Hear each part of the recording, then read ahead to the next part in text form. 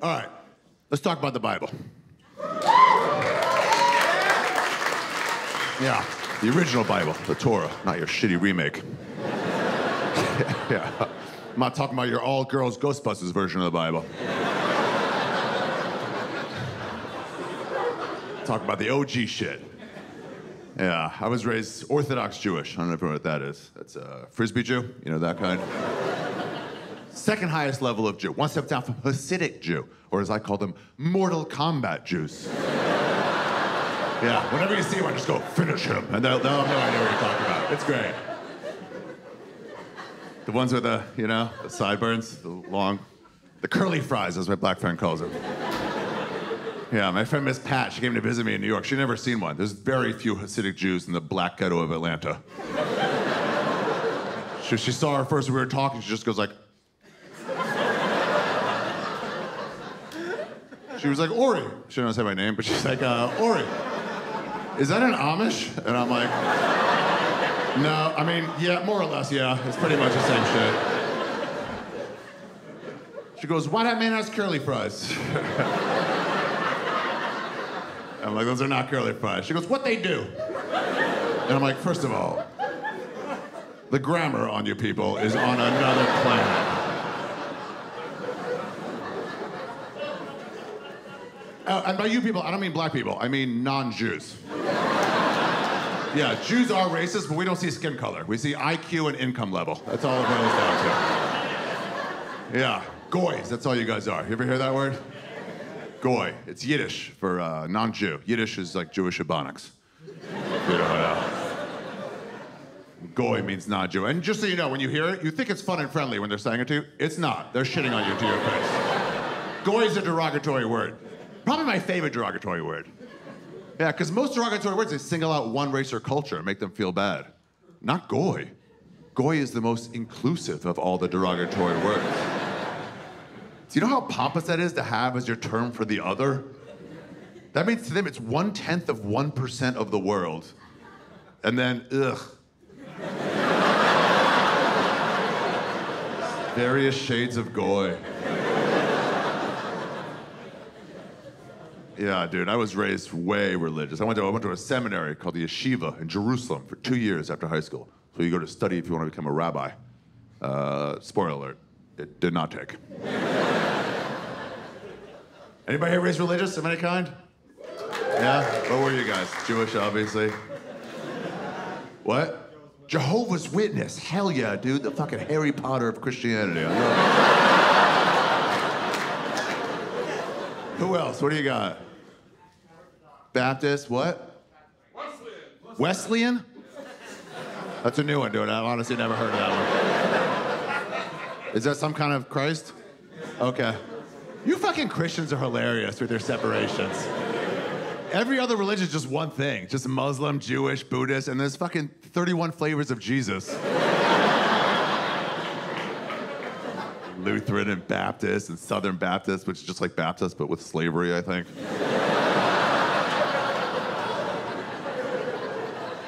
So funny. And Catholics think they're the best ones, too. Yeah, they do. They look down on the other ones. From an outside perspective, Catholics think they're way better than the rest of the Christians. And I'm like, based on what? Besides most child rapes per year, like what else is quantifiable? It's weird though, ask a devout Catholic, like an older devout Catholic, ask if they're Protestant, they'll get mad at you. They're like, we're nothing like Protestants. You're like, nothing, what's the difference? And they'll hit you with something crazy, they're like, well, we believe Jesus carried the cross way up top. Yeah, and they think he kind of dragged it a little bit. So, it's basically a different religion. Crazy Christians with stupid separations. You guys still religious now? No, okay, that's good. If you are religious, that's totally fine. It is totally fine. There is a solid chance you're gonna hate the next 68 minutes of your life. So, those of you raised religious of any kind, do you ever think about what they taught you when you were little, now that you're a grown-up? Guys, it's all darker than you remember it. It really is. I mean, let's start at the beginning. It's the only way to do this. Adam and Eve, you guys know that story? Okay. If you don't know that story, this is all gonna go over your head tonight. Here's what happened. In 6 days, God created the world. On the seventh day, he rested. You guys remember this one. And then later, God went to Adam and was like, Adam, how do you like it here? How do you like the Garden of Eden? And Adam was like, oh, dude, I love it. It's awesome. Plenty of sunshine, tons of animals to fuck. This place is sweet.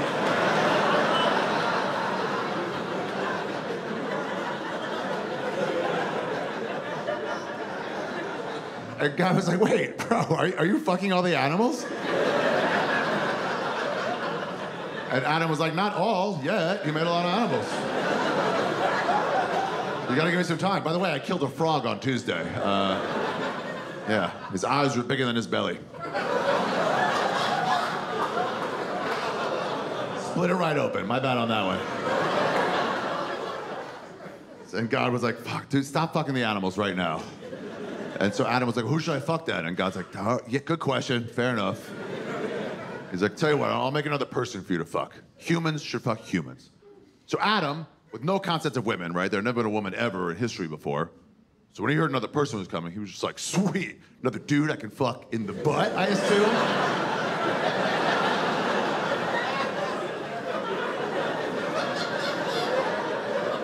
Yeah. And God was like, no, you assume wrong. It'll be like a dude, but it'll have like a front butt. And you can fuck the front butt. Yeah, Adam loved that idea. He was like, sweet, I can fuck the front butt and the back butt. God's like, no fucking back butt. I will never change my mind on that.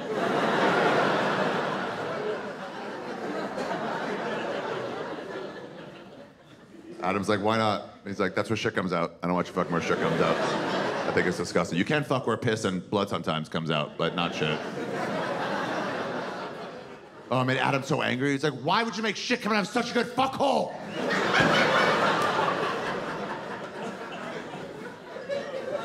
God's like, where else could it come out? He's like, dude, bottom of the foot. I've been thinking about it. It would be a way better place. You can shake it out really easily. Wiping is a breeze. Every puddle's a bidet. It should be bottom of the foot, dude. And God was like, fuck, yeah, that would have worked. Oh, maybe a week was rushing it. What was the time crunch on that? I never understood that. It's an important project. Take your time. There's nobody waiting for you. There's literally nobody waiting for you. So he made Eve. And to make Eve, you guys remember how I made Eve? The rib, yeah, you guys remember this. Yeah, I told Adam I gotta crack off one of your ribs. I'm sure Adam was like, why is that the new process for making things? Is from scratch no longer available? Did you lose powers, dude? If you're tired, you can take a nap. That zebra's been eyeballing me pretty hard. I got time. Yeah, you can get it. Come get it, black and white. But he goes, no, I gotta crack off a rib. So he cracks open Adam's ribs. Fuck, whatever. Abracadabra, he makes Eve out of that rib. And that's the reason, my rabbis always told me, that's the reason that men have one less rib than women have. Like, dates all the way back to Adam and Eve. Yeah. Then I grew up, and I found out that we have the same amount of ribs. There's a lie they told little Jewish kids. I don't even know what they had to gain. Do you know how embarrassing it is to find out you were wrong about that at 41 years old? People are like, why would you think it's been a different amount of ribs? I'm like, I don't know, when I was 9, some guy with beard dandruff told me. So after Adam and Eve and Moses and Noah, a few other, Bible stories that Jews and Christians kind of share, at that point, we kind of split off. Well, no, we stayed right where we were. You split off. You guys wrote an unauthorized sequel. In fan fiction. That just, you added a superhero out of nowhere. With all these miracles. You got us beat on miracles. I'll give you that. You got us beat on miracles. We crush you motherfuckers on holidays. We got a lot of holidays. What's the biggest Jewish holiday? What do you think? Hanukkah. Very good. Goy. Idiot. Stupid. Wrong. Dumb. Goy. Dumb like all of them. Goy. People think it's Hanukkah because it falls around Christmas and we do presents and stuff. Just so you guys know, it's one of our lowest level holidays. Hanukkah's not even in our top 40. For real, it's on the level of like Arbor Day for your people. It just feels big because it falls around that time. Presents, by the way, is not even really part of Hanukkah. That's us copying you. Presents on Hanukkah is a modern Western civilization part of the holiday. My dad grew up in Romania before the Holocaust. They didn't do presents back then. That's here in America and England. It's all these Jewish kids. They saw their Christian friends getting presents, and they wanted in. Yeah, and when Jew kids want free shit, Jew kids get free shit. So they went to their dads, like, Dad, how come Christopher gets presents and I don't get presents? And their fathers were like, you know,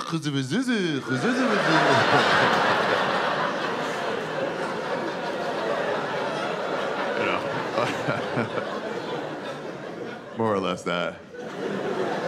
So now we do presents. 8 days of presents. It's an 8-day holiday.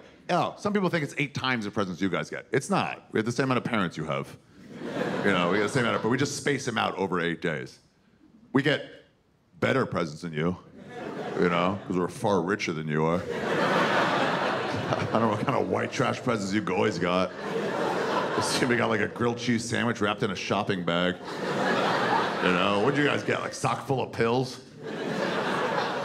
Postcard from your dad written in your mom's handwriting?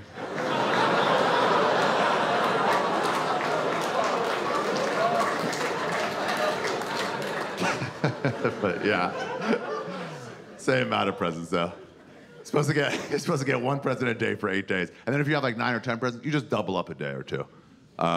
So one year I didn't have 8 presents. I only had 7 presents. My mom didn't know what to do to get me every day a present. Instead of just getting 1 extra present, you know, some shit like wrap an avocado, you dumb bitch. Instead, her fix was to split a present into 2 and wrap each half separately. Like I wouldn't know. Like I opened up day 1's present, I was like, oh, it's skateboard wheels only. I wonder what's in tomorrow's flat oval box. She's like, you'll never guess. I'm like, it's for sure a skateboard, Mom. I'm the 2nd smartest race in the world, and this is very easy to figure out as it is. Korean.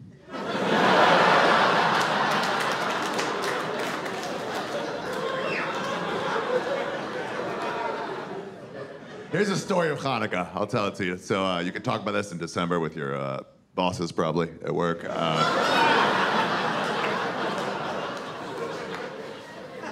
A long time ago, the Jews got kicked out of Israel, okay? One of the many times that happened over history. We are the weakest race in the world. Anybody who wanted Israel just fucking took it. For real. Greeks, Romans, people from Alabama. Like, it doesn't matter, dude. Anybody's like, get out of here. Like, I'm going. Stop, don't hit me.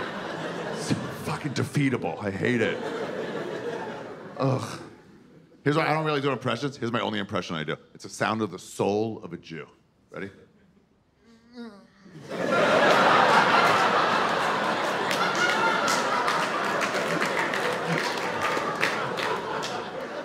Yeah, all our stories are about survival. They're never about succeeding. Nobody's ever like, watch out, the Jews are coming! You know, it's like... Yeah, Palestinians, we got them. All right, we broke our losing streak on that, for sure. Dude, I saw this Free Palestine march last summer in New York. And they were all like marching. They had a big Free Palestine sign, but the Palestine part was covered. People were like in front of it, so it was covered, so I couldn't see that part. So I just saw the first half. So I like run across the street. What did they give? Oh no! Like, this is the worst place for me to be. Oh. I'm so sorry. Fuck. But they're all staring at me. I didn't know what to do. I just started scrambling. I was like, oh, I'm just headed to Little Palestine to get some Palestinian food. They're all like, there is no Little Palestine. And if you ask Jews, there's also no Big Palestine.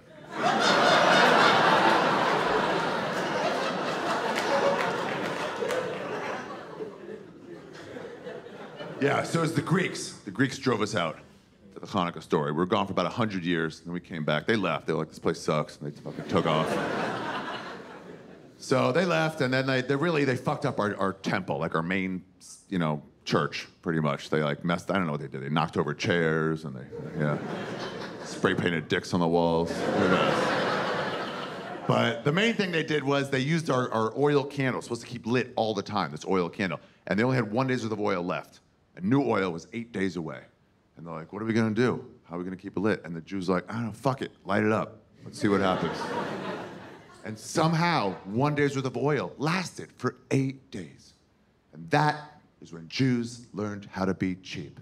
It's the miracle of Hanukkah, everybody. Yeah, that candle's the miracle of Hanukkah. Dumbest miracle in the history of organized religion. You Christians, man, your miracles are the tits. You guys got great miracles. God, so I left my religion, I switched to a secular college, University of Maryland, and I met all these Christians, and they told me about Jesus, and I was fucking blown away. They were like, he walked on water, and I was like, that's impossible, can't. I've seen water before, so sell it to somebody else. And they're like, yeah, it's a miracle. I'm like, oh. I'm like, he didn't get wet? They're like, I mean, maybe some splashback on the sandal, but I don't think Jesus was waterproof. If he dragged his foot, yeah, probably a little bit of water, but for the most part, pretty dry. I was like, damn, was that his best trick? They're like, oh no, it was not his best trick. His best trick by far, he died, and then he was like, nah. And everybody's favorite trick was turn water into wine. That, dude, man of the people, for sure. I heard about that. I was like, what kind of wine was it? And they're like, Ari, you're literally the first person to ever ask that question. What a nitpicky Jewy thing to worry about. You're getting free wine out of water and you're still complaining? You're like, well, I don't want a dry wine. I don't know. Just see if Jesus can do a Malbec. Just ask him.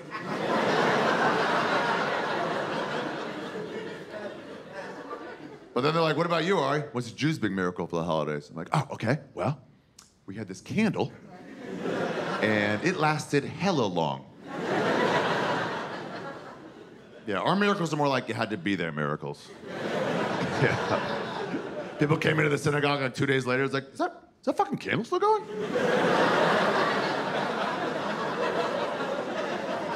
One more day, that's a fucking miracle. I swear to God, that's a miracle. One more day. That's a one-day candle.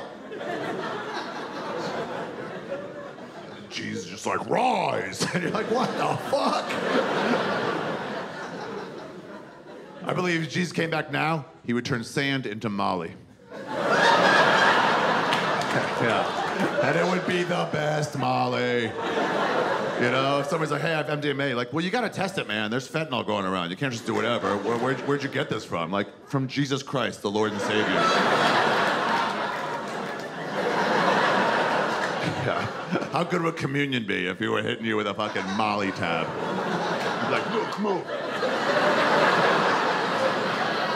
God. By the end of the sermon, you'd be like, this guy cares about us. Yeah, Hanukkah's not our biggest holiday, and it's not Black Friday. I heard that too. Passover. It is a big holiday, but it's not our biggest one. Passover commemorates when the Jews left Egypt. We were slaves in Egypt. I don't know if you guys knew about that. We recovered. What a fun story that is.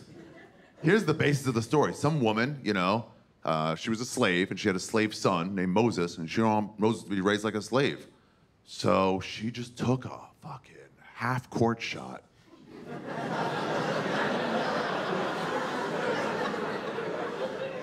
She was like, I don't know, I'm gonna think outside the box here. How about we just chuck it in a river?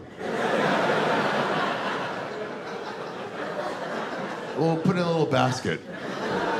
And we'll throw it into the crocodile-infested Nile River and hope for the best. And man, she swished it. Baby did not get eaten by crocodiles or tip over. It went right to the Pharaoh's daughter. The Pharaoh's daughter, the king's daughter, was like, oh, I love, how chicks are around babies. She's like, I love a baby. Oh, I want a baby. So she raised it like it was her own. She raised this Moses. I don't know how he knew his original name, but Same name. And coincidence, lucky coincidence on that. Eventually, he was 19, 20 years old, went to his grandfather, the pharaoh, the king, and he was like, hey, motherfucker, I got news for you. I want your grandson. And the pharaoh was like, yeah, my daughter was never pregnant. We know she didn't ever do that. Plus, you're balding with glasses, so I think you came from Slave Island over there. That's my favorite part of the story.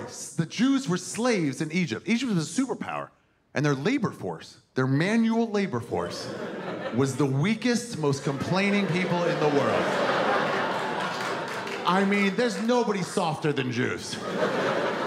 I think the pyramid's supposed to be houses, and the Jews are like, it's too hot, just pile it up. What a terrible, terrible choice for slave. And by the way, Egypt is in Africa. Like, there's better options out there.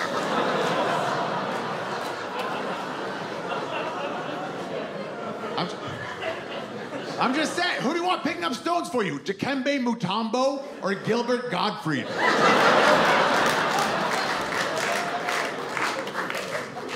You chose wrong, Egypt. That's why your country's falling apart right now. So let me tell you everything you need to know about Jews. I don't know where to start. I never know where to start. I'll tell you what, let's start with chicks. Let's start with women. Women in Orthodox Judaism are second-class citizens, for sure. Yeah, you're not a full part of the religion. But, by the way, I can feel you turning on me. I didn't make any of this up, okay? Don't blame me. I do agree with all of it, but I did not make any of this up. It's better than a lot of religions. Like, you can't beat your wife in Judaism, but if you do beat your wife, they'll be like, don't do that. You're just not really a full part of the religion. Like, if this is a synagogue, it'd be all the men down here, and the women would be up there behind a fence, like in the balcony, looking at us participating. Like, what are you guys doing back there? We're like, shut up. We'll talk to you later. So there's all these laws associated with being a woman, especially a married woman. If you're a married woman in Judaism and you're on your period, you're considered unclean. Yeah, which that's actually. I mean, I have a problem with that spiritually, but physically, that's actually a very nice way of describing what's actually happening. Unclean is fine. I mean, like, legitimately, if I put two giant buckets on the stage, and one giant bucket said, clean vaginas, and the other giant bucket said, unclean vaginas, and then I handed each of you a bleeding vagina, and I said, put that anywhere.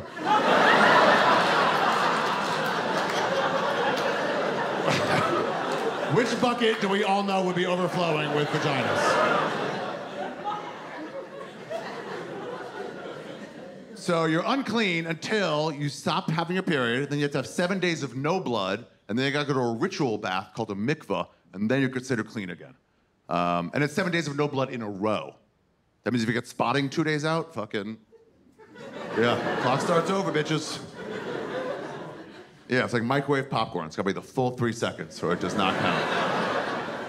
You know, it's like pop, 1, 2, pop, 1, pop, 1, pop, 1, pop, 1, pop, 1, 2, pop, 1, pop, 1, pop, 1, pop, 1, pop, pop, 1, 2, pop, 1, 2, 3, yes. All burned. That's your vaginas in Judaism, just so you know. It's the microwave popcorn of body parts. And while you're unclean, you can't touch your husband. And your husband can't touch you. Oh, yeah. You can't even sleep next to each other.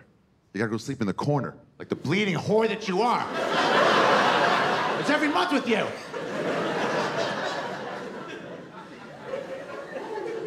So this law, it's called Nida. This is the reason. Sociologically, this is the reason that Orthodox Jews have large families. It's not only so you can fill up our minivans. There's another reason for it. It boils down to this. How long do periods last? What do periods go for these days? 5 days, okay. She's heavily disagreeing with you in the back. So what do you think it is? 7, said the mansplainer?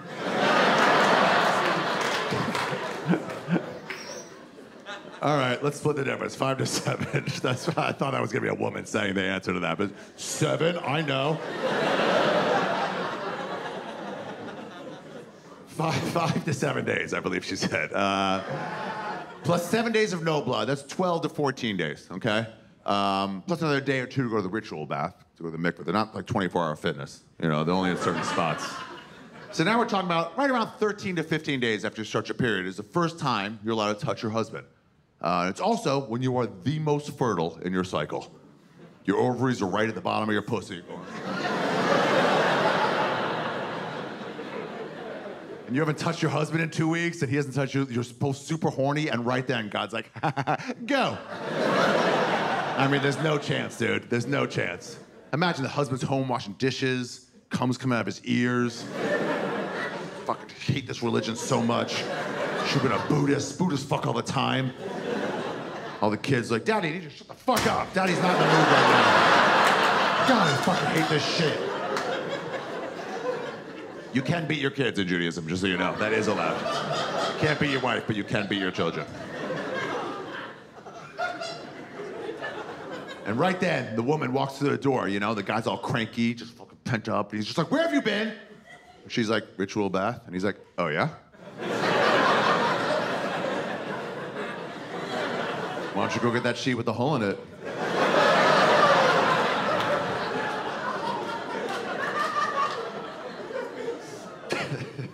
There's a rumor, just so you know, there's a rumor that Jews have sex through a hole in a sheet. And it's not true. But it's not true. So it comes from some racists made it up a long time ago. I'll tell you where it comes from. Jews have this like sort of prayer poncho thing called tzitzit. It goes under, it's like a t-shirt, but it's like made like a poncho. It's like got no sides, and it's got these white tassels. Sometimes you'll see that white tassels coming out of it at the bottom. They're called tzitzit. And the white tassels are for like, in times of trouble, we would tie razors to the end of that. You know, create a fucking bubble of safety.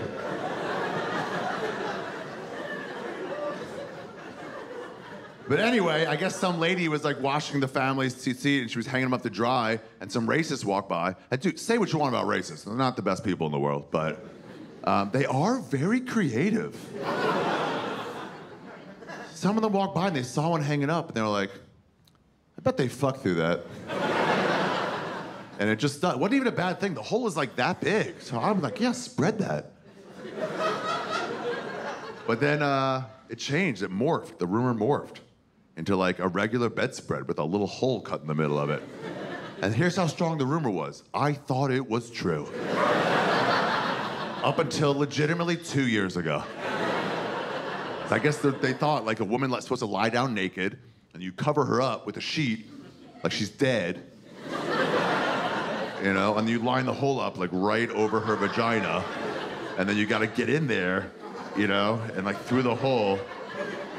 You guys remember the game Operation? Yeah, it's just like that. But instead of using tweezers, use that sweet D. And you just fucking... Yeah, I think actually, I don't know. It might be that way. It might be another way. It might be that the guy holds a sheet like over him, you know, just puts it over and just has his dick out of the hole. like a walking glory hole. Just the dick. I'm like,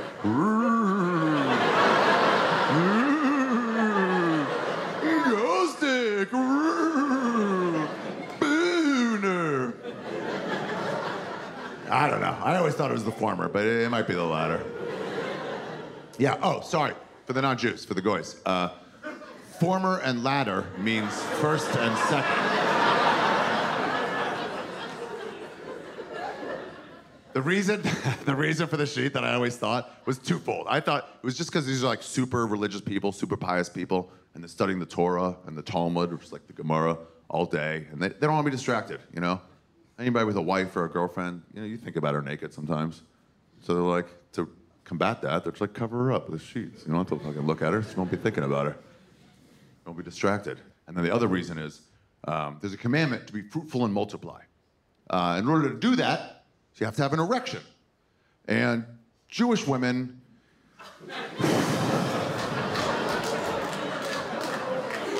It's the best way to say this. It's not ugly, it's not ugly, that's not the word, that's not the word. It's not ugly. Here's the word I'm gonna use. Inbred.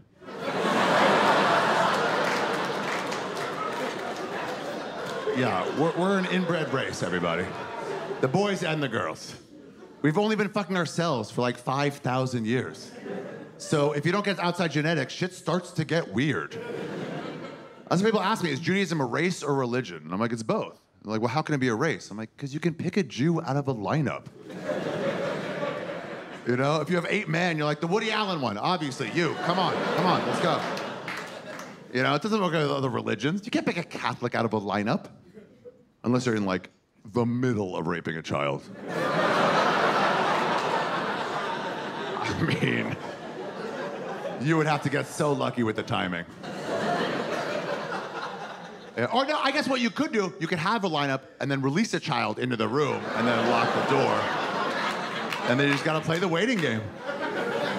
You gotta wait for the one to start shaking and sweating and like talking to him. Keep it together, Jeremiah. You guys raping that? I'm not. I just wanna know if you guys are gonna rape that. I'm not gonna rape it. I'm not even thinking about raping it. I just wanna know if you guys are gonna rape it. Hey, can I smell his butt? Is that allowed?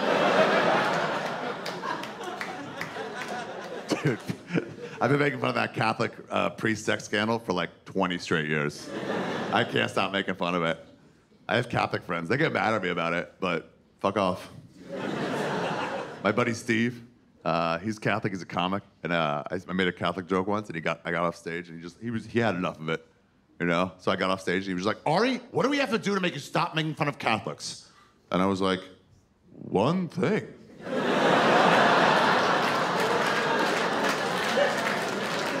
It's just that one thing.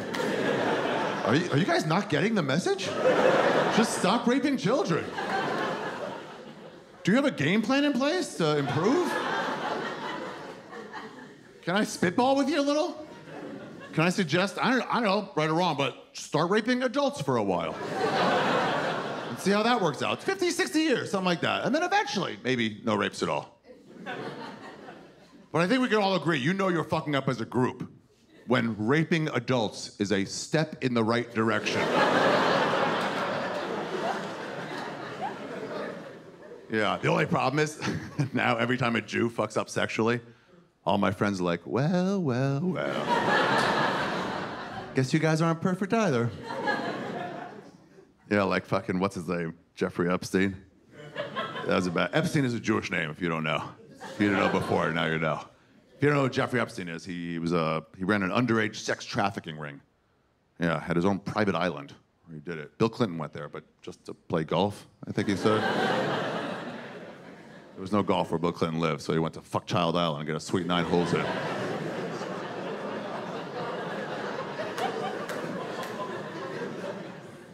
So, anyway, they're like, what about Jeffrey Epstein, Ari? He's a Jew. And I'm like, that's fair. That is fair. And I'll answer that from a Jewish perspective. Here's what Jeffrey Epstein goes to show you. It's that no matter what industry Jews choose to go into, we will rise to the top of that industry. He's the #1 name in underage sex trafficking. Anyway, the point is, Jews have a look. That's my point. Everybody's got a look, you know? Even, continent to continent, people look way different in South America than they do in Africa, you know, Canada, they look, it's like, whatever. Even country to country, people look different. Like, I've been on tour all over, like, Europe. People looked at, I was in Berlin, 4 days in Berlin. Hottest women in the world. I've been to Sweden and Brazil. I thought they used to be the hottest. It's German girls. They're fucking 10s, dude, every one of them. And the dudes, too. Every dude there was like 6'5" and chiseled. I was just walking around Berlin for 4 days, staring at these same beautiful men and women. And for the first time in my life, I was like, yeah, I get it now.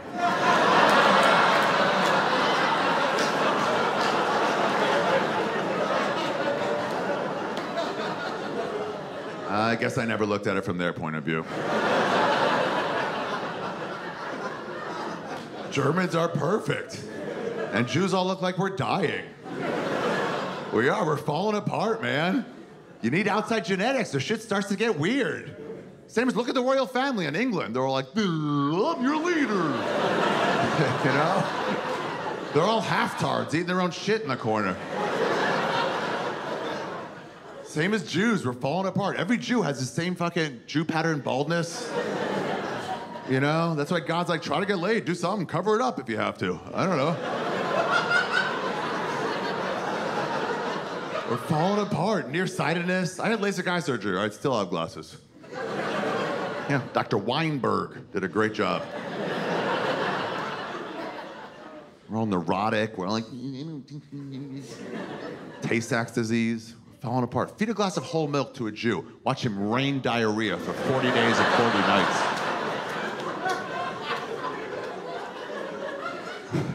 Absolutely falling apart. Because we're inbred. It's kind of like, do you guys know what pugs are? The dog breed pug, the most inbred of all dog breeds. Have you ever seen a pug get excited and then struggle to breathe? Throw a ball to a pug 4 times in a row. Listen to the sound of him just going.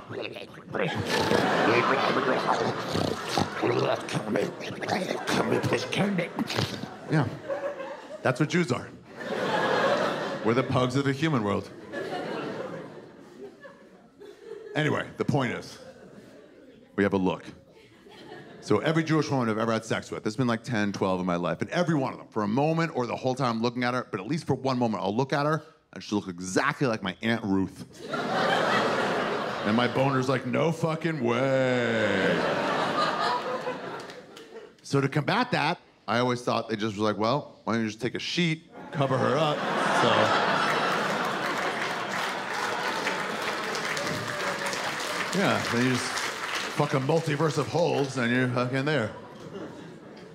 By the way, here's what I should tell you. There's 2 types of Jews. I'm only talking about one type. There's Ashkenazi and Sephardi. So when the Greeks drove us out, or the Romans, or one of the fucking 1,000 times we got driven out, we got pushed in different directions. And some of us went north to like Poland and Romania and Hungary and places like that. And some of us went east to like Syria and Iran, Iraq, places like that. Those are called Sephardic Jews, or as my grandmother called them, animals.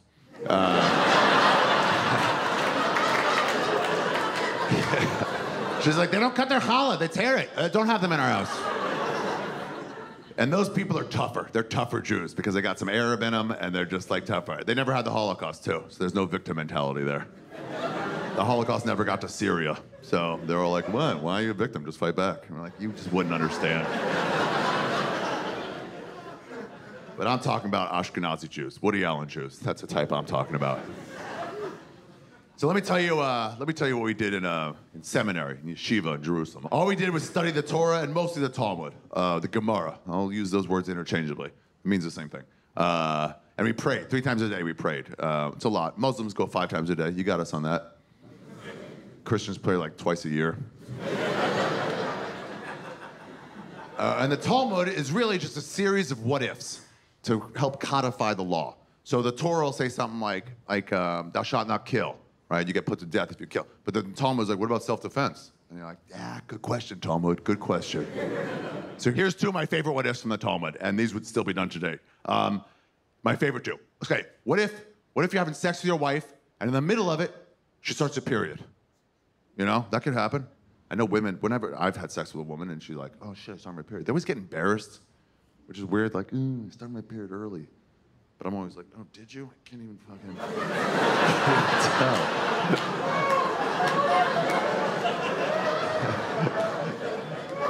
tell. And chicks always get embarrassed by it. They're like, sorry, don't get embarrassed. At least from my perspective, I'm always like, I love it. You know, they're like, I started my period. I'm like, that's right, you started your period early. Because I hit that back wall. My dick starts your period. My dick is your god. My dick is your moon. Makes us feel powerful. Don't feel bad about it at all. So, what if you start your period early? I would say, you know, just stop fucking. No big deal.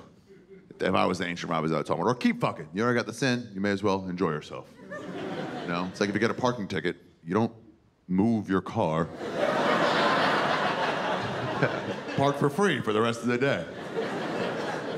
That's not what the rabbis of the Gemara say. They said, no, you're not doing anything wrong until you find out you started your period. And then, when you're inside her vagina, you can't pull out, because pulling out is a stroke. It's an enjoyable stroke. So where are you gonna go? It's like, it becomes like a Chinese pussy trap, you know?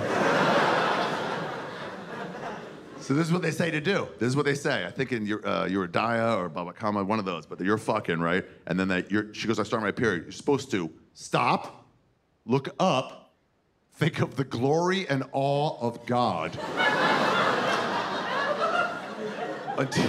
until your manhood subsides. Yeah, you have to let your dick exit of natural causes. Oh, what a fun bonding moment for you and your wife. For her to feel you go soft inside of her. And how confusing from your dick's point of view, where you're just plugging away, you know, you're just like this. And then all of a sudden it just like stops.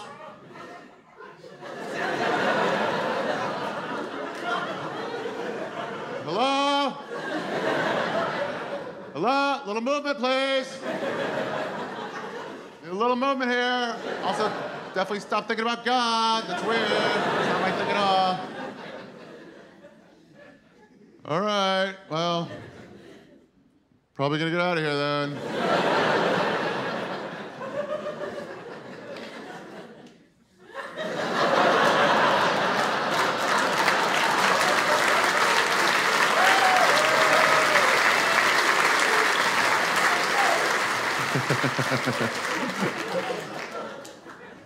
Here's my favorite. Here's my all-time favorite what if from the Talmud. It's about dietary laws we have. Kosher. You guys have heard that word, right? Kosher. Yeah. Certain things we can and can't eat, and that's what we call kosher.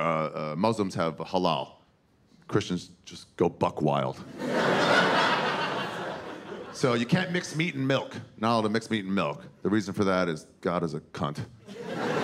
Can't even go into it. But like, so I never had a cheeseburger until I was 23 years old. Never had a cheeseburger.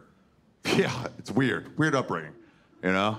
The closest I got was I had a hamburger, and then 6 hours later, I ate a slice of cheese, and then I was like...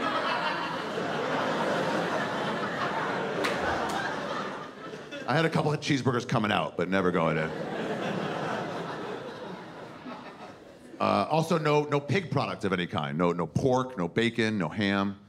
Not allowed at all. Actually, this is fun because I took my nephew for his bar mitzvah. I took him to a New York Ranger game. Bar mitzvah is a Jewish coming-of-age ceremony. You've heard that. It's like Mexicans have quinceañeras, I guess, for little girls. It's when bar mitzvah is when a Jewish boy becomes a man. And that's when he can read from the Torah for the first time, and they let him on his own evict a family out of their home, you know, all by himself. And so for his bar mitzvah, I took my nephew to a Ranger game, my Orthodox Jewish nephew, and during first intermission, we went and got concessions. And I ordered a bacon cheeseburger. And he was just like, ah. I'm like, I don't have to tell you, dude, when you're 19, you can fucking come out of this dumb cult, but until then, I told your mom you'd be good, so enjoy your french fries, loser. But you gotta understand, he's never seen bacon before. 13 years old, he's never been to a non-kosher restaurant. Why would he? He's only friends with Jews. He's only hangs around with Jews. He's never seen bacon. He's never smelled bacon, never touched bacon. And he just had questions. Look, I was already the cool uncle, you know? I fuck hookers, I do drugs. But dude, bacon? And he was just like, Uncle Ari, what does bacon taste like? And I'm like, oh, it's the greatest thing in the world. How do you even explain bacon to someone who's never... It's like, you have no jumping off ground to understand this. It's like explaining freedom to a slave. You know? Or hardship to a millennial. He was like, my mom said it tastes like roast beef. She's a liar, dude. Your mom's a liar. It's my little sister. I knew it a long time ago. I thought she stopped lying, but now I know she's still doing it. He's like, why do you think she's lying? I'm like, because she's never had bacon. And I've had both bacon and roast beef, so I'm the expert here. And he goes, oh, so you don't like roast beef? I'm like, you're missing the point completely. Roast beef is fine, dude, but next to bacon, roast beef is like making out with Madonna now. So we have these kosher laws, and so here's my favorite what if from the Talmud. What if you're making some soup, okay? Let's imagine a big vat of soup in the town square in Jesus times Jerusalem, you know? Can you picture it? Some guy's making this fucking cauldron of soup, and one of these goys, one of these shifty fucking goys, he's just kind of like milling about, you know, just hanging by, nearby. What's that goy even doing here? Nobody wants him here. Just shifty, you know, just bringing down property values. I hate when they're here. And he reaches into his pocket. This can't be good. What's this goik? And he pulls out, yep, some ham. When no one's looking. He dunks the ham right in the soup. He's like, fuck off, Jews! And he fucking takes it off. What if that happens? Can you eat the soup or not? That's what the Talmud asks. That's a legit what if from the Gemara that I studied for 3 weeks in a yeshiva in Jerusalem when I was 19 years old. I get the other ones. I really do. What if you kill somebody by accident? What if you stab a period into your wife?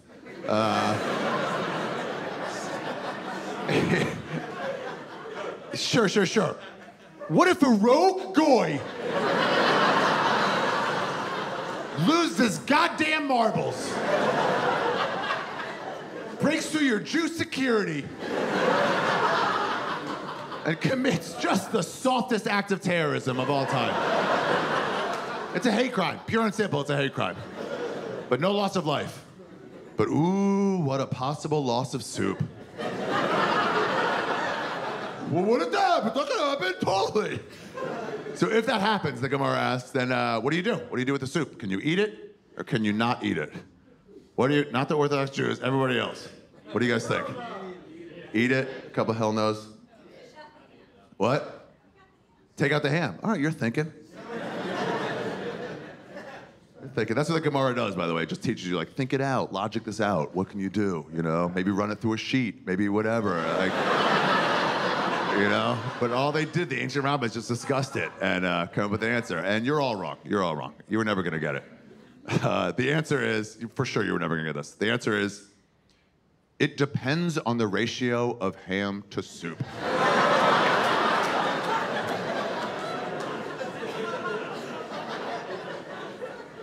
Yeah, and that number, and I don't know why, that number, actually, if anybody knows it, on the count of 3, say it. 1, 2, 3. 60th. Yeah, 1/60th. I'm not making it up.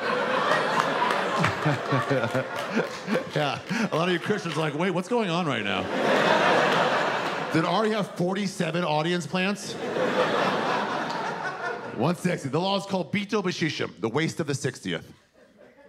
And if it's less than 1/60th, you know, if it's 1/64th ham to soup, then the ancient rabbi's like, hey man, let's just soup a little bit of ham in it. That never hurt nobody. Yum, yum, eat it up. But if it's a little less water or a little more ham, if it's 1/59th ham to soup, then they're like, dude, that's obviously ham soup. Pour it out on the street. Don't give it to the non-Jews. That'll incentivize them to do it again. Throw it out. Here's the cool thing, though. Here's what me and all my friends like tapped into. We were 19 in this yeshiva. We were like, here's the coolest part of the law. The ham in the non-ham soup, you know, if it's 1/67th, whatever, ham to soup, it's no longer considered ham. Yeah, it's lost its hamness. So you can eat that ham. And that, my friends, is the loophole that we were all looking for. Yeah. Yeah. Jews do love loopholes. That's what makes us such great tax attorneys. We find loopholes and we exploit them. We really do. You know how the women wear the wigs? Loophole. You ever see the women wear the wigs? The Orthodox women? It's because okay, you can't covet your neighbor's wife. And they say one of the things you covet is their hair. Hair is an attractive quality in a woman. So you have to cover your hair if you're a married woman. So these Jewish women, who were just as smart as Jewish men, they went looking for loopholes. So they went to their rabbis. They're like, Rabbi, can we cover up our hair with a baseball cap? And he's like, yeah, whatever, do anything. And they're like, can we cover up our hair with someone else's hair? And the rabbi's like, where are you going with this? And they're like, well, we propose we cover up our hair with some hair we bought in China. So it's not us they're attracted to, it's Sung Lee from Shanghai. And the rabbis were like, well played. You can't use electricity on the Sabbath. That's one you're not allowed to do. If the light's on, it's on. If it's off, it's off. From Friday night sundown to Saturday sundown. All Shabbos long. You can't use electricity. However, you can get a goy to use it for you. You can't ask outright, because that's cheating. But you can hint strongly at it. So maybe you have an Orthodox Jewish family in your building or your neighborhood, and maybe they talk to you for the first time ever. And they're like, this is odd. You're like, hey, neighbor, how you doing? I've lived next door for the last 25 years. I haven't said hi to you ever. Well, it turns out it's very hot out, and we left our air conditioning off. And you'd be like, okay, you should turn it on. I'm like, oh, I'm glad you brought that up. I cannot turn it on because my God forbids it. However, if a goy were to do it for me, why then, I could be a nice, cool breeziness. That happens on the Shabbos. What you should do is, you should go over there and turn it on for them. Be nice about it. And then you'll be known as a Shabbos goy. And that is the highest level of goy.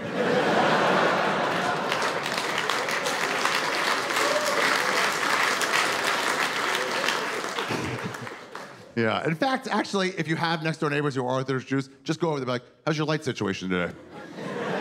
Friday night to Saturday, but can I help with anything? Anything bothering you? Hint, hint. They'll love you, dude. They'll give you tons of challah. So anyway, back to Bitul B'Shishim. Back to the waste of the 60th. Me and all my friends were like, that's a loophole we've been looking for. What if one of these goys comes to my mom's kitchen? You know, maybe the Amazon delivery guy. And he's like, hi, Mr. Shaffir, I need you to sign right there. It's right on the line, if you don't mind. Yeah, just sign. Yeah, just right there on the line, if you don't mind. Hey, what are you cooking back there? Oh, is it some soup, you fucking bitch? You know, makes a break for it, reached into his pocket for his pocket ham. That, honestly, we thought you guys had ham on you at all times. We didn't know any goys, we didn't want to know any goys, we just thought you guys were like, just in case some Jew soup appears, all gonna be ready.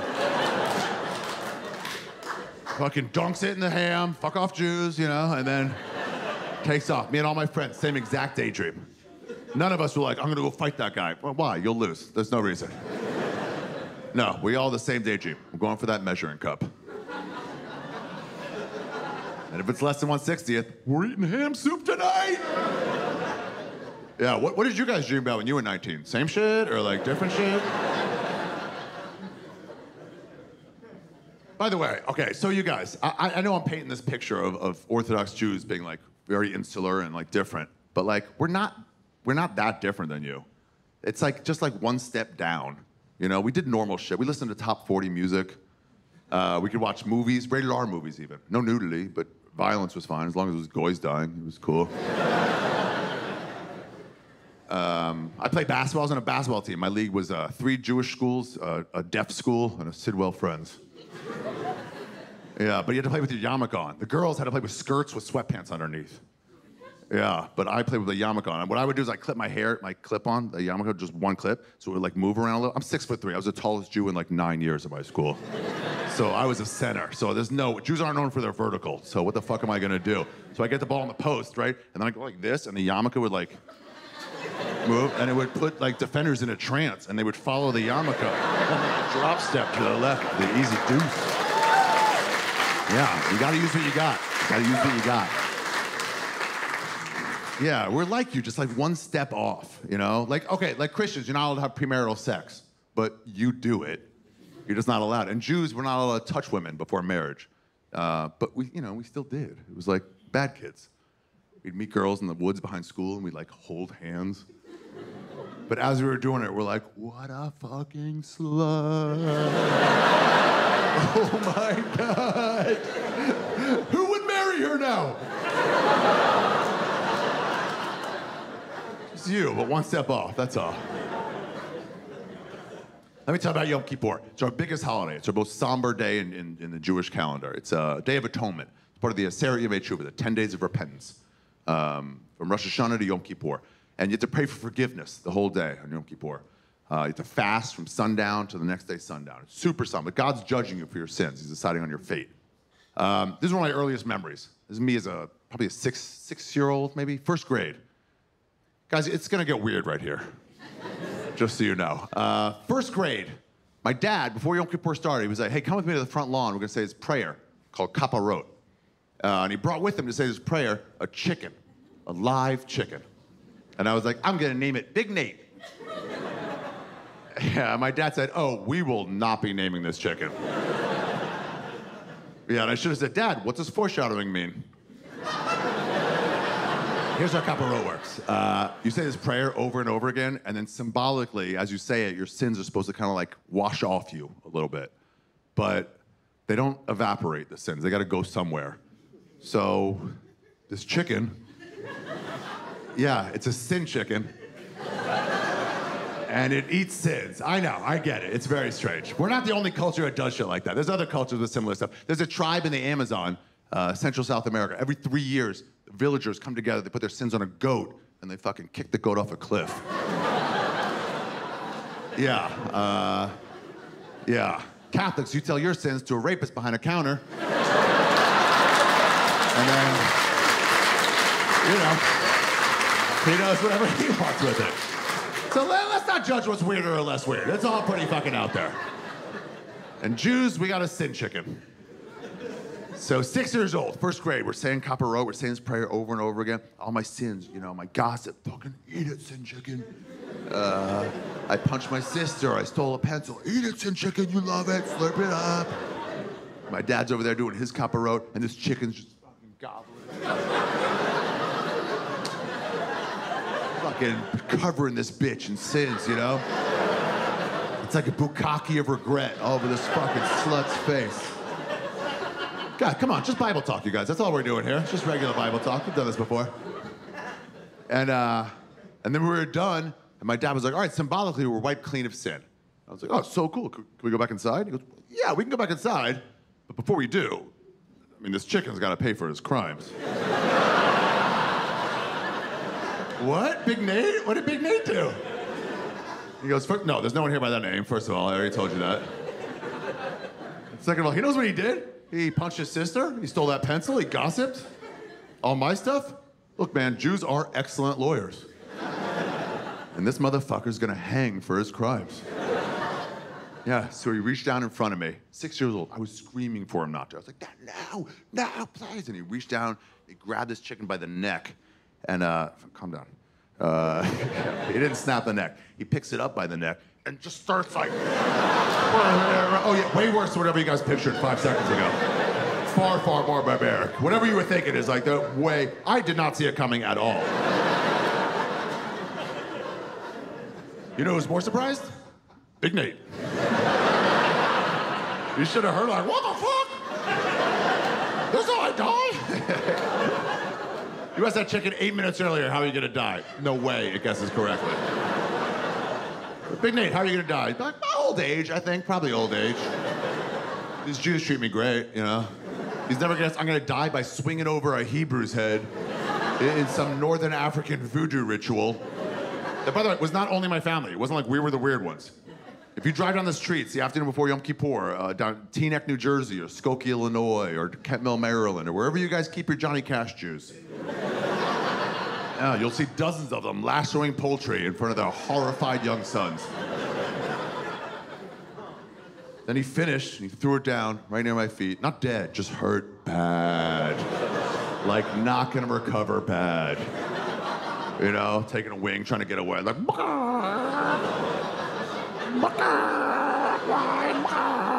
just trying to get home to see her eggs one more time.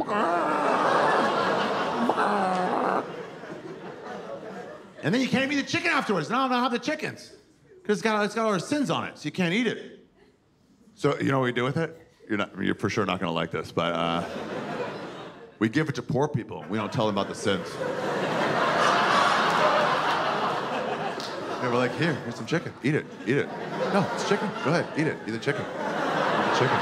Eat the chicken. It's good. Eat it. Eat the chicken. It's good. Eat the chicken.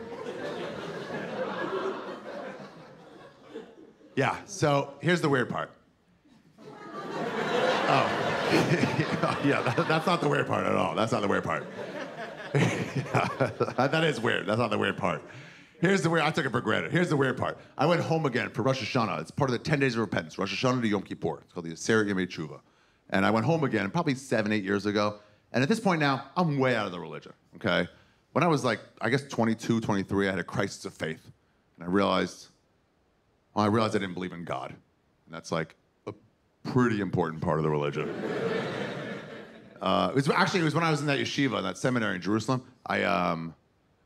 Okay, so I left a light on above my bed, a reading light on above my bed in the dormitories, and it was just in my eye on Friday night, on Shabbos night. I couldn't fucking sleep. It was right in my eye. I was getting so fucking frustrated that eventually I was like, fuck this. I'll turn it off. You know, and right when I went to turn it off, I was like, some people walked by my window. I'm like, fuck, I'll get in trouble. There's no goys to help me, you know, not in Jerusalem. So I was like, fuck. And I didn't turn it off, but then I thought about it later. I was like, why would I care if people got me in trouble? You know? I should care about God. And then it hit me, I'm like, oh, I don't believe in God. Fuck. So I'm like, I'm out, I'm done. I went and got my first non-kosher meal, Taco Bell. Yeah. No, do not clap for Taco Bell, ever. Oh, I was so like overcome by like guilt, I threw up after I ate it. But now that I'm looking back on it, I realized it was not the guilt at all. I just thought that then. I thought that was real food back then. It's Taco Bell, never ever eat there. So I left, I had to leave. I had to tell my Orthodox Jewish Holocaust survivor father that I was out. Yeah, he wasn't stoked.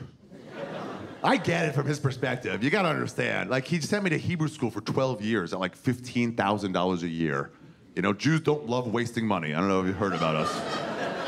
And then yeshiva, seminary in Jerusalem at like 30 grand a year for 2 more years. And then when I got out, I was like, Dad, I need to talk to you about something important. And he's like, you want to become a rabbi, don't you?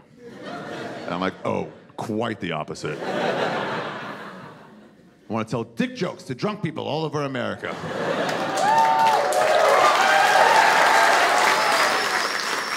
And he's like, he was mad. He goes, I told him I didn't believe in God. He goes, even a dog believes in God. You're lower than a dog. Which did hurt until I looked it up. I'm like, what research are you quoting on that? So we're fine now. We're totally fine. But I went home again for Rosh Hashanah, the other part of the 10 days of repentance. And before it started, he took me to the backyard. He goes, come to say this prayer called Tashlach. He brought a loaf of bread with him. Back to this creek in the woods. He starts tearing off pieces of bread, saying some prayer, throw it in the creek. And I'm like, what is this? Because I'm out. I don't remember any of this, right? And he goes, oh, well, what we're doing here is we're putting our sins on the bread. And then, and these fish, these sin fish, they eat our sins and swim away. Yeah, and dude, all these memories started flooding back. And I was like, wait, is this like that chicken thing from when I was little? And he goes, yeah, good memory. Exactly. They're interchangeable. You can do either one.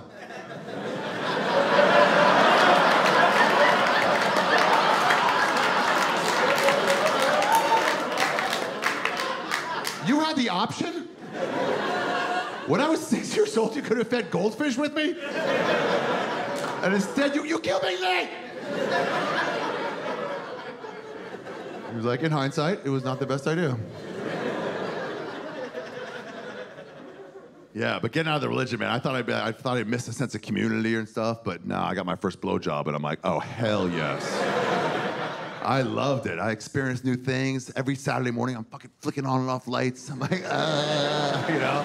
In college, like, do you have OCD? I'm like, making up for lost time.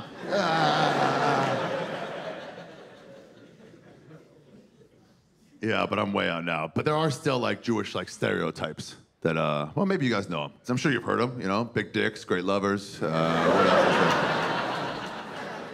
What have you guys heard? Go ahead, throw it out. Jewish stereotypes, what have you heard? Big nose. Big nose. Cheap, sure. A lot of people said that one, okay. Stinky.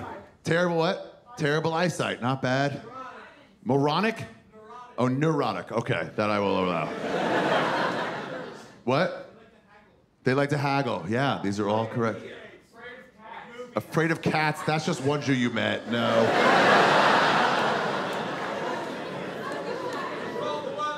They control the weather. We do not control the weather. We are working on it, but we're not there yet. We are making plans.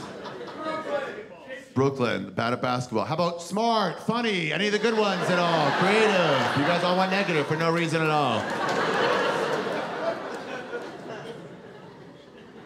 These are all true. Everything you've said is true. Cheap, big noses. Here's how that affects my life. Because, by the way, we are cheap, but that's only compared to you. You gotta understand, I didn't grow up with you. So, you know, maybe I'm cheap compared to you guys, but I'm not cheap compared to Chaim and Shlomo.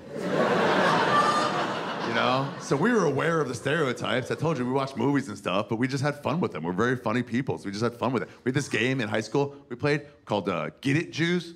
And the way you play was if you had a few pennies in your pocket, you could start the game. Yeah, you guys can all play this if you want. Actually, you would get fired for sure. Do not play. Don't play. I'm wrong about that. But any 3 pennies or more. So in between classes, if you were like, I got some. As everyone's in the hallways, you just go, get it, Jews! You just throw it and be like, oh, game on! I got a penny, I'm a Jew, I got a penny! Yeah, our rabbis were like, absolutely not. You cannot play that game anymore. Yeah, and now it comes out with the cheap with the big noses. Is every time I'm at a party with my comedian friends and cocaine is going around, like as soon as it gets to me, all my friends are like, well, I guess we're all done with the cocaine now. The guy with the biggest nostrils who loves free shit the most just stepped up to the plate. Come on, guys, cut me some slack.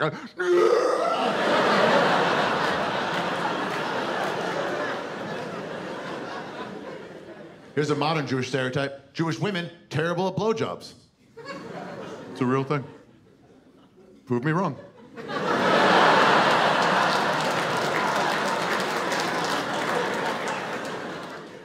Pushy, Jews are pushy. That one I hate. That one's the one I see the most. And that's Sephardic and Ashkenazic Jews. We're both fucking pushy, dude. Doesn't excuse all the bad shit that's happened to us, you know? The Holocaust, that's pretty much it. But honestly, not much has gone wrong for Jews. But when it does go wrong, it goes like off the fucking rails. Actually, off the rails would have been a really good thing during the Holocaust. It would have saved a lot of lives. But they are pushy. Dude, I saw this Holocaust footage on the History Channel. They were showing like, because it goes like Shark Week and then Nazi Month. You know? And so I'm like connected to the Holocaust in a way. My dad's a survivor. My grandfather was liberated from a death camp. He was liberated from a work camp. Him and his 2 sisters and his mom survived. One uncle survived, and like 30 others were murdered. So we're connected to the Holocaust. We heard stories about it all the time. So I'm watching this line of Jewish men starved and like going into, I think, a gas chamber. I think that's what it was. So they're going to their death and they're like slowly lined up. And I'm thinking like, dude, if my dad's village was invaded a week earlier, then that's him, that's his grandfather, you know, and this guy's like slowly moving forward. These other Jews are like coming in too, and the first Jew was like, I was here first. They're so pushy.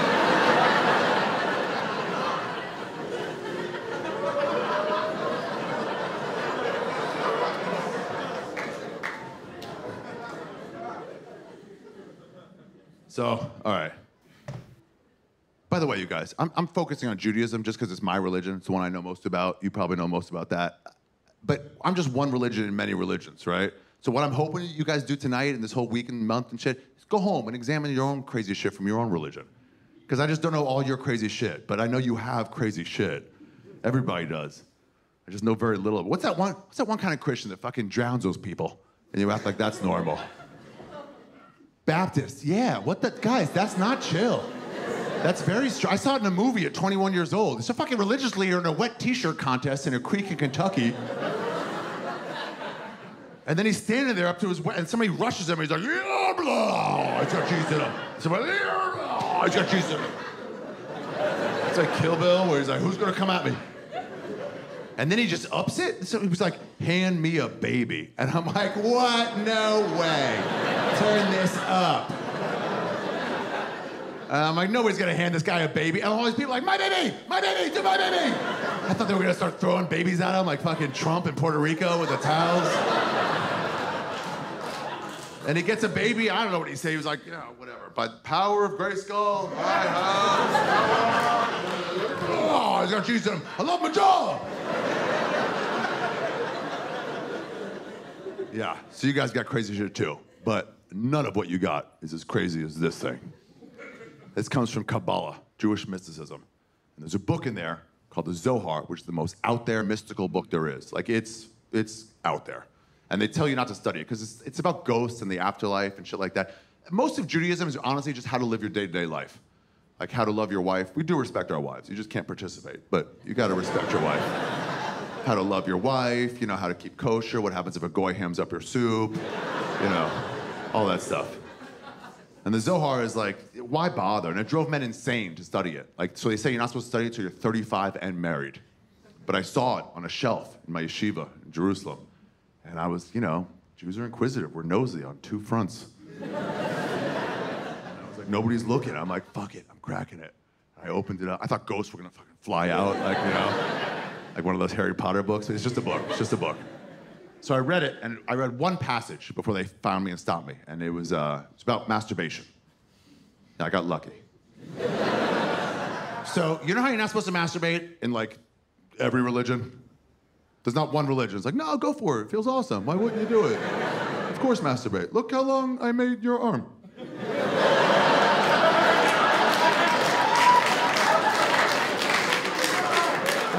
I could have gone with any design. I went from scratch. I went exactly, thumb on top on both hands. Come on.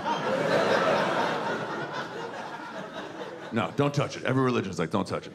So in the Zohar, it says that when you are masturbating, when you do masturbate, what happens is, unbeknownst to you, a demon woman comes into the room. Yeah, I know. And she rides you. She fucks you. You can't see her or feel her, so calm down, incels.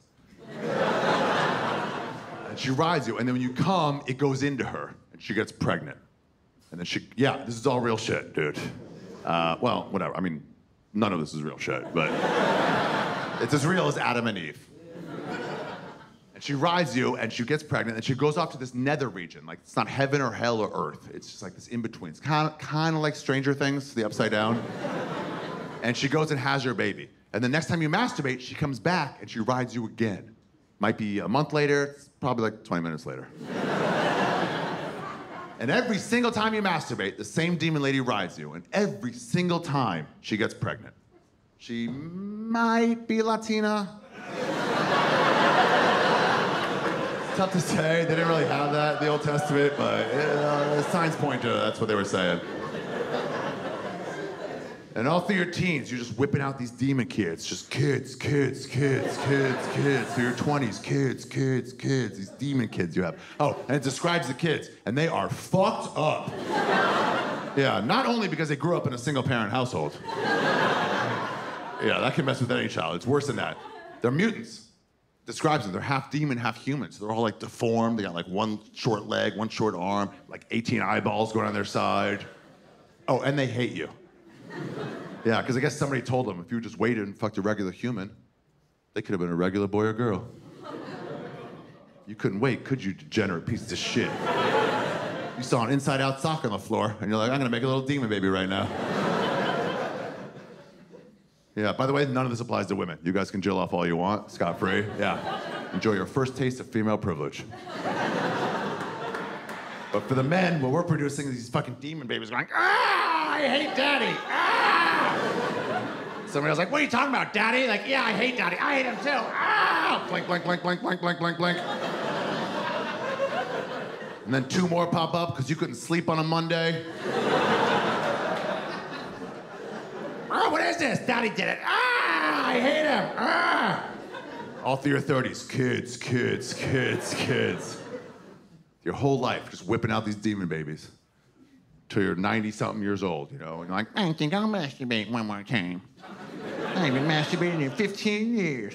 My Parkinson's will help me with this.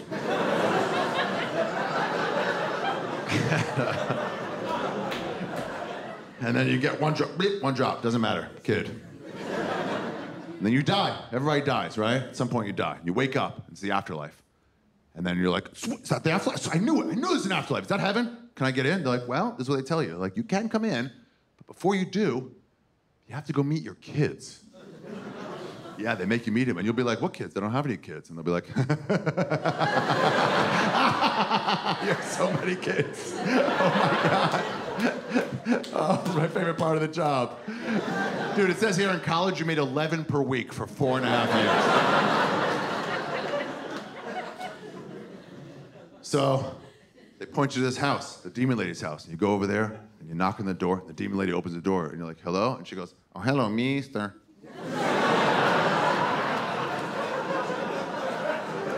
Oh, Mr. Ari, you have to meet your kids? Yeah, I guess so. She opens the door, and there's an army of them. You have no idea how many times you masturbated. It's so many. And they're all just walking around like Walking Dead, you know? They don't say anything. And then one of them finally is like, Daddy? And they all look like, Daddy's here! And they all start coming at you like, why, Daddy? Why can't I be a real little boy, Daddy? I wanted to live, Daddy! We all wanted to live, Daddy! Yeah, it's a fucking horror movie. Very unsettling. Here's the cool part. That is negative. Here's the cool part. You don't have to take care of them. Yeah, you still got to go to heaven. It just for real ruins the vibe that first week. You know? You meet your like loved ones, your grandparents, like, Ari, like, I need a minute, guys. Whoa. So anyway, let's take one last one that we overlap a little bit, Jews and Christians. And actually Muslims have this one too. Almost every religion has this. The flood, Great Flood. You know, you guys remember that one? Where God fucking killed everybody? It's way worse than COVID. It's COVID to the 9/11th power. Fucking bad news, man. So now, at the end of the rain, God sends a sign to let us know that there will never be another great flood. You guys know what that sign is? The rainbow. Yeah, you guys remember this. The rainbow. The rainbow is God's way of saying, hey, sorry about that one time. I overreacted for sure. You guys are wicked, but I went way too far. I'm sorry. So here's some pretty colors. Even Stevens. Yeah. Now, I don't know if you guys know why God drowned everybody. They were wicked. The world's full of wicked people, but it was specific kind of wicked. Does anybody know it? Sodomy is right. Sodomy is the answer. There's a few different discussions of it, but sodomy is a big one. Butt fucking, if you don't know what sodomy is. The world is full of butt fuckers. And God hates butt fuckers, everybody. Yeah, I do not. I have no problem with all butt fuckers. I have butt fucker friends. I voted for butt fucker rights in California. Yeah, it was not called that on the ballot, but it would have been less confusing. Yeah, I've been a butt fucker, actually. Yeah, like 10 times. 9 times on purpose, 1 time, doggy style mishap. Yeah, I was like, this feels different. She goes, yeah, does it feel different? I bet it does. Yeah, but I'm not God. God does not like genocide, but he hates butt fucking. You know, genocide, he's like, I'm not even getting involved. Kind of needed you there on that one, but okay. Butt fucking, he's like, I'm gonna do something about this. And back then, in Bible times, there were whole cities devoted just to butt fucking. For real. Sodom and Gomorrah. Have you ever heard of Sodom and Gomorrah? Now, what do you think they did a lot in the city of Sodom? They did sodomy, you guys. They did so much butt fucking, they named it after their town. That's how you know something is big in a place. When they name it after that, Buffalo Wings. We all know where those came from. You know, in Hamburg, Germany, they have these flat beef patties on a bun. And they're like, what should we call these delicious Hamburgian flat beef patties? So everybody knows they're from here. Yeah, hamburgers. And then 2 towns over, in Cheeseburg, they put their own spin on it.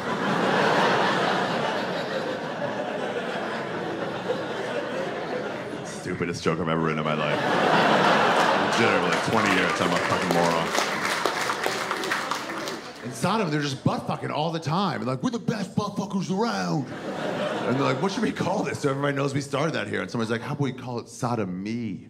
And everyone's like, yes, sodomy. I'll butt fuck to that. Guys, we're not butt fucking, we're sodomy. Oh, they excelled at butt fucking in Sodom. I don't know what they did in Gomorrah, but I guarantee you it was some dark shit. Yeah, the last thing you want is to get gomored. But here's the deal, the flood, the Great Flood, it's about 1,000 years before Sodom and Gomorrah.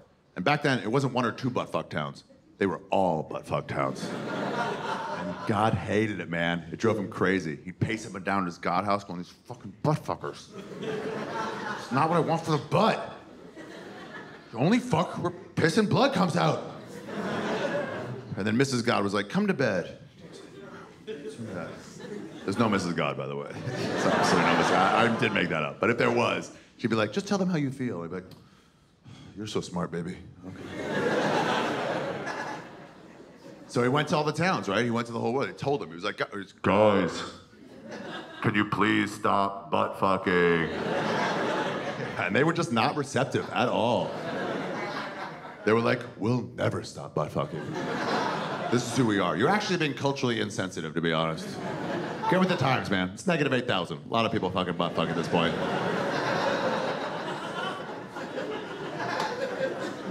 He's like, really? All of you butt fucked? Like, yeah, man, we all butt fuck. Get over it. Oh, actually, that's not true. That's not true. There's that one guy up on the hill. Old Noah. Old vaginal only Noah. That's what we call him. This fucking nerd. He never butt fucks. All he ever does is just raw dog in the puss. Ugh, disgusting. Disgusting. They ridiculed Noah. They made his life a living hell. They really were really mean to him. They made him register as a sex offender. Can't be around our good butt-fucking kids with that crazy satanic raw dog in the puss shit you're pulling. So Noah lived by himself on the mountain with his puss-having wife. And that's where God found him. And he goes, Noah, is it? Or he goes like, Noah, is this true? That you just raw dog in the puss?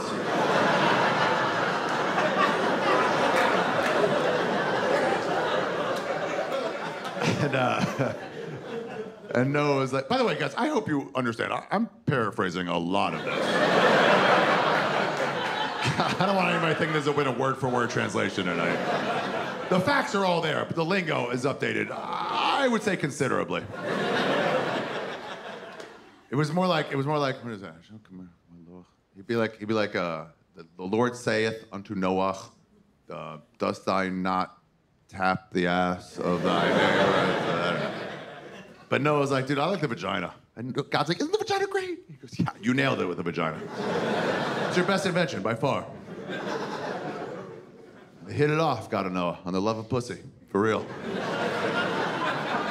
That's all they talked about for like 2 weeks. You know that creepy guy in the bar that's like, I love pussy so much? You're like, dude, fucking stop, I don't know you. That's God and Noah, that was their whole relationship. They traded pussy stories and pussy secrets. At some point, God was like, hey, Noah, you ever tried a wet vagina? And Noah's like, dude, wet vaginas are my favorite kind of vaginas. It slips right in. You just gotta lick it a little bit. And God's like, borderline behavior.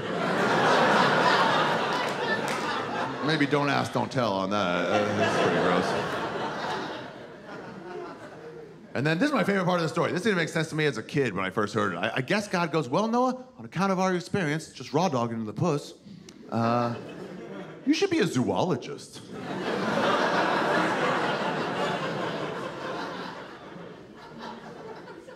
But anyway, then you know what happens. It starts raining. And I always remember the story as God told Noah to keep it quiet, you know, keep it in the DL. So they don't build boats or anything. But I remembered it wrong. I had to go look it up. On that trip to Berlin, I also ended up going to Israel. First time in like 25 years. And I went to my old yeshiva. And it's exactly the same. My old rabbi was there. It's like late 80s now. Sort of remembered me, but not really. He was like, what do you do now? I'm like, I'm a stand-up comedian. And he goes, that means nothing to me. All he wanted to know, he goes, do you still use the teaching?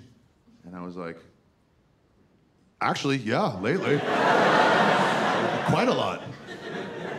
And he goes, do you want to learn something? I'm like, yeah. So we went to the Beit Medrash, we opened up this passage, and we learned it. And it turned out God told Noah to warn everybody else. Because he loves his creatures, right? So he wanted to save them. Not all religion's stupid. Like, it's a good lesson. Like, especially in this day and age, when everyone's like, you have views different than mine. Like, write them off. God would say, no, go talk to him and try to get him back. Don't just write him off. You know? So that Noah, he told to do that. I would have loved to have heard that conversation. You know, Noah, a good man, going into town's like, guys, I need to talk to you. And they're probably like, yeah, I didn't talk to you. Fuck off, dork. Oh, what are you gonna talk to us about? Oh my goodness, vaginas. We're not interested. Sell it somewhere else, loser. And Noah was just like, why do you guys hate me so much? I'm like, cause your dick smells like pussy, faggot.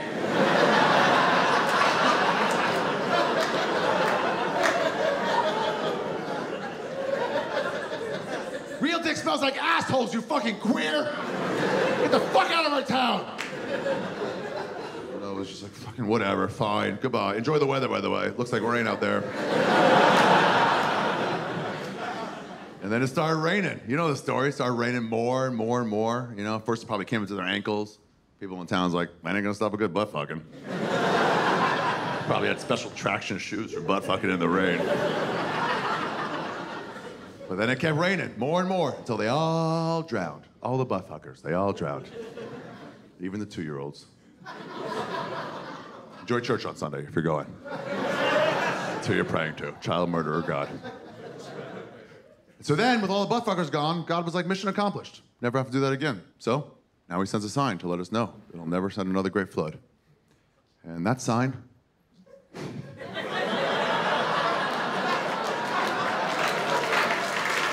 that sign is the rainbow.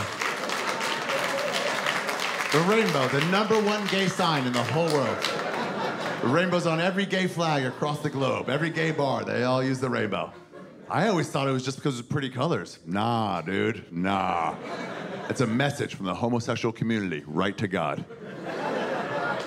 And they're telling them, plain as day, they're letting them know, hey, dude, we told you a long time ago. And we'll tell you every time, we're never gonna stop butt fucking. Thank you very much, everybody. You guys are great.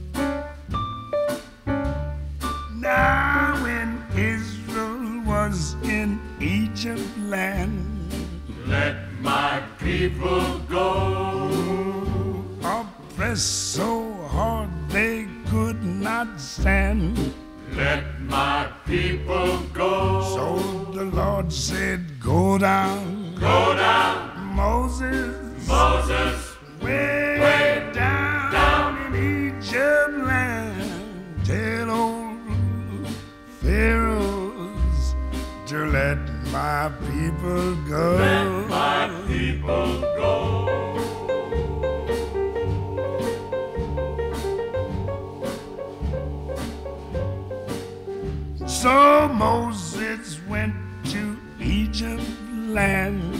Let my people go. He made old Pharaoh understand. Let my people go. Yes, the Lord said, go down. Go down. Moses. Moses. Way down, down in Egypt land. Tell old Pharaoh to let my people go.